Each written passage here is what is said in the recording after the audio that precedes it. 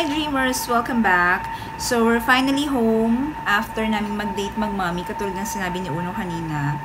And you know what guys? Look what I found after namin maglibot sa Glorietta. Tadaan! Yes! Available na po sa Glorietta ang Tiger Sugar! Ooh, yes!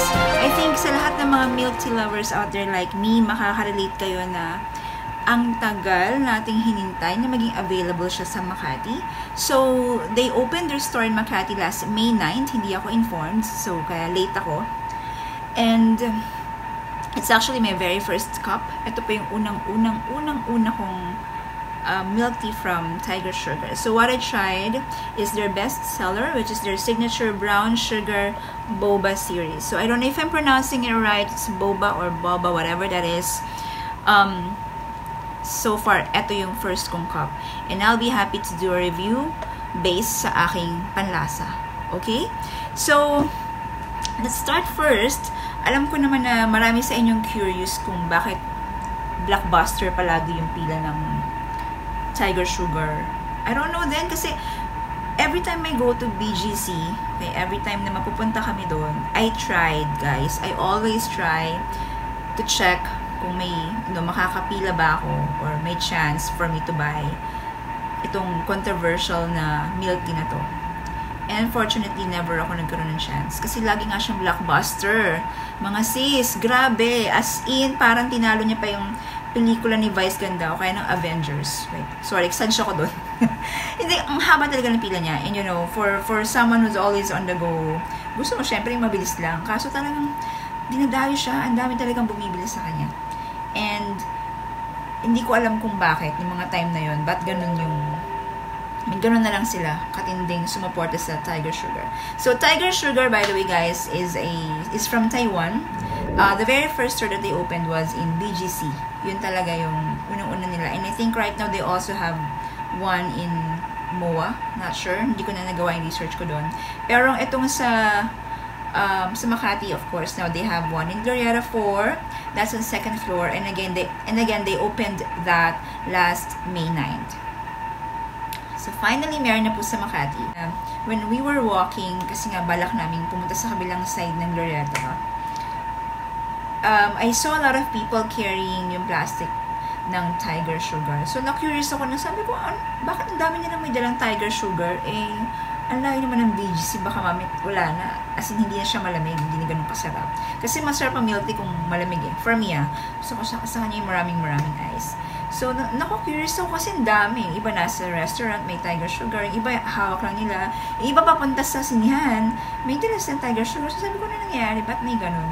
And then, sakto, pagdaan ko kasi doon kami lagi dumadaan, sa Glorietta 4, sa level 2, I saw ang isang linya ng, hindi pa blockbuster, so isang linya ng people. And when I looked, oh my gosh, there it is, the Tiger Sugar.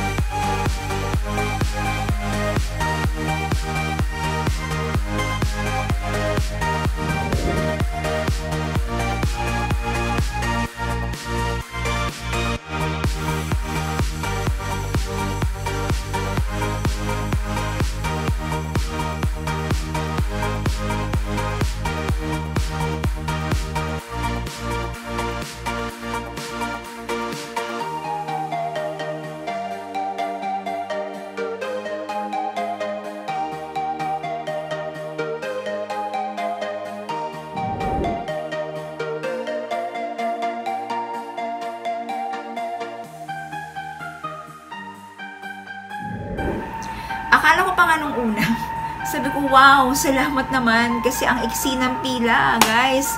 Makakapila na ako at makakabili na. Pwesto ko doon, talagang feel na feel ko pa, oh my gosh, at magsisimula na ako mag-take ng videos and pictures. Sabi sa akin ng girl, ma'am, doon po yung pila. Doon po sa, doon pa po. Sabi ko, saan ito? Hindi po. Doon pa po.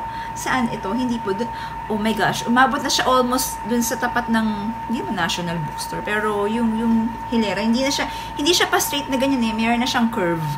And doon kami napunta sa dulo.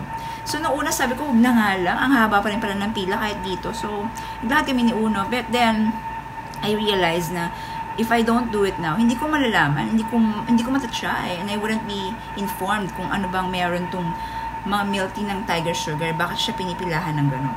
So, I asked Uno na bumalik kami. So, we went back and pumila po kami. Sabi ko, for those who know me, alam po nila na mahilig ako sa milk tea, and the best milk tea for me talaga, yung pwede kong inumin araw-araw, would be from Cha Time.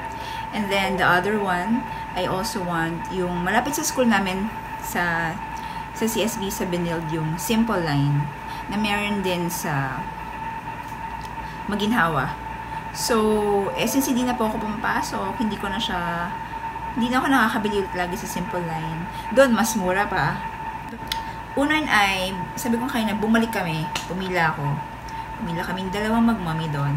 Technically, nag-start kami pumila around 5:03. Sa umabot na po siya ng 5:52. Guys, wala po akong biro doon. Ganun po katagal yung hinintay ko.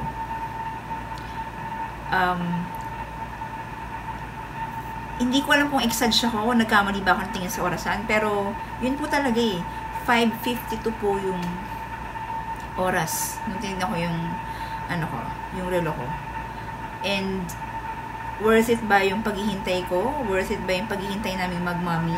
Sabi ko nga, hindi ako mahilig sa masyadong matamis. Lagi akong 0% sugar. Pero when I do the marble, when I order for Cha Time marble, yung marble series nila, syempre, hindi mo pwedeng pa-change yun. Yun na talaga yun. Ito siguro yung pantapat nila doon. Ito yung marble version, yun yung katapat nito. Sa Tiger Sugar, hindi siya ganun super katamis. Kaya siguro nagustuhan din siya ni Uno. Konti lang yung tamis, pero hindi siya OA sa tamis. That's why, pasok siya. Masarap yung brown sugar boba version nila. Nagustuhan ko siya. Nagustuhan siya ni Uno. Uno, tell them, what do you think of the taste of the Tiger Sugar milk tea? What? Nice. Louder. Nice. Nice? Is it too sweet or what? Do you like the boba or the small pearls? I like it. You like it? The other milk tea that Tastes like gummies. it tastes like gummies daw. Okay, how about the milk? What do you think of the milk and the sugar? Tastes like kind of chocolate. Kind of like chocolate. So, it's not really sweet, you think? Okay, you can finish that. Okay, Tiger Sugar, it was way different. Hindi ganun katamis, guys. Para nga siyang nararasahan ko yung tea and the brown sugar, pero hindi siya ganun katamis. I can taste the milk, the tea, and the sugar all together. They're creamy in a way, pero hindi nakakasawa na creaminess. And also yung pearls, they're just right in terms of, hindi siya matigas. They're chewy. That's why Uno saying na parang araw siyang gummy. When he says parang gummy, guys, it doesn't mean na sobrang hindi siya Not hard. It's not hard kasi para sa kanya yung gummy is really the best kind of candy. So yun yung pamantayan niya, guys, okay? It's not hard, sabi niya na it's chewable.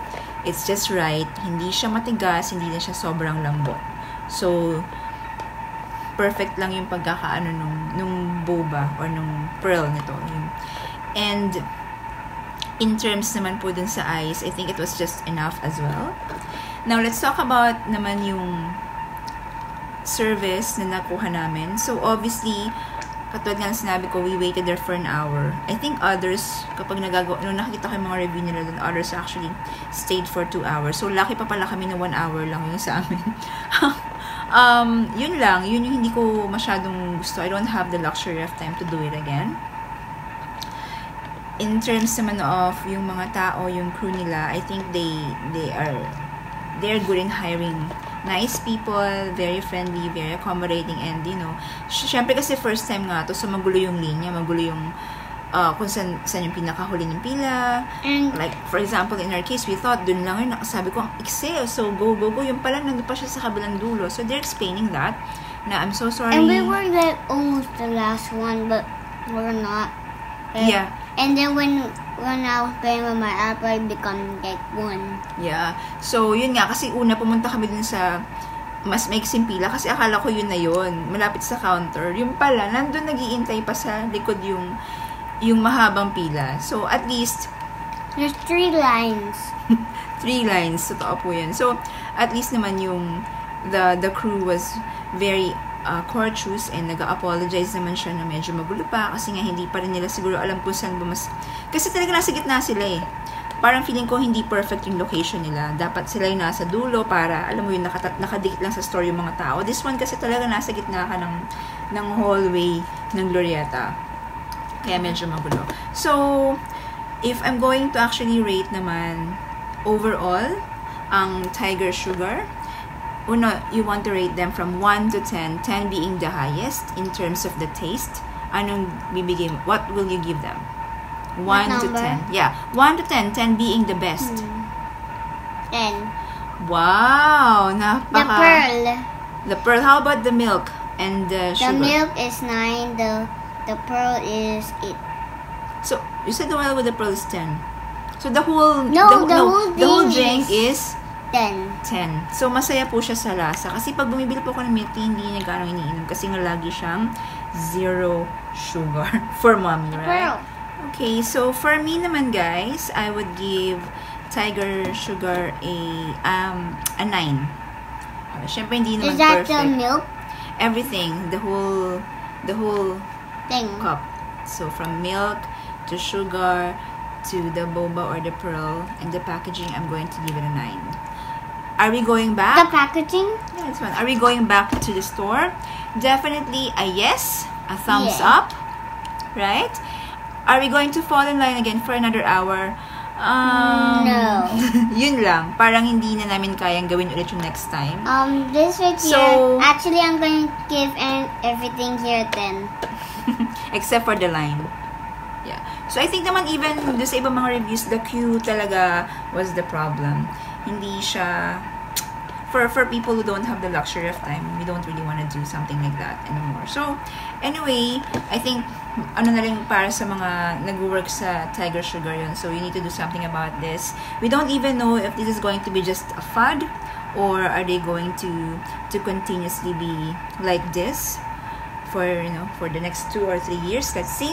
But so far, sa ngayon, we liked the tea and we are definitely going back, except that we don't really want to fall in line for another hour. Siguro yung mga 20 minutes would be fine, maximum 30 minutes. Pero yung OA na 1 hour again, no. I won't do it. If it's like 5 minutes, I'm going to put yes. Yeah. Okay, so that's it 10. 10. Okay, so that's it for tonight, Dreamers. We would like to say thank you and enjoy the rest of the weekend. We'll see you again on our next vlog. Bye!